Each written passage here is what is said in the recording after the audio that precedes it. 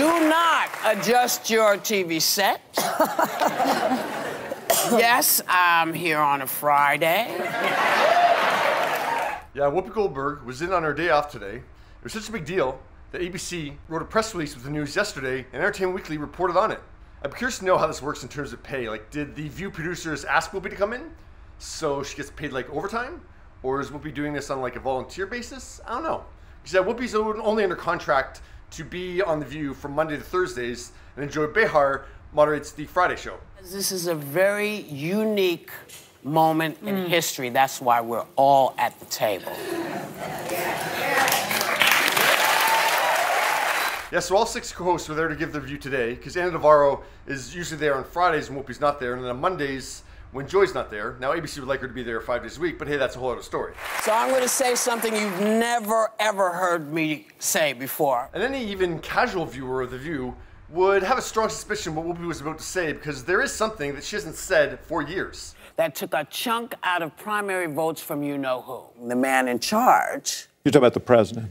Yeah. You never say his name. I don't. Why? I can't.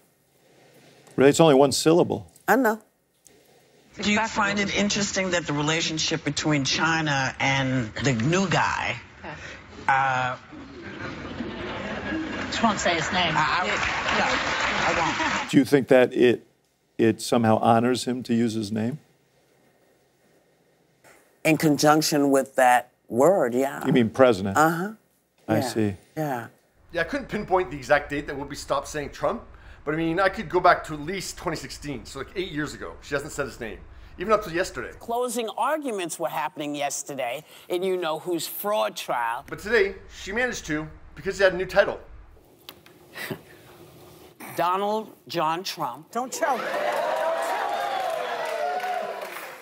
Is a convicted felon. Whoopi's trending hours after the live show wrapped at noon Eastern because she said the convicted felon's name.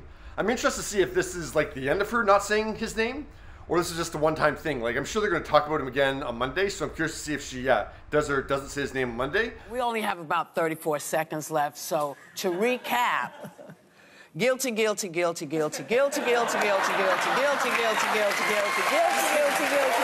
Yeah, if there was ever a day to buck the trend, today was the day, because former president is no longer Trump's most recent title. Convicted felon is. But what do you think of Whoopi finally saying his name after at least 8 years of not?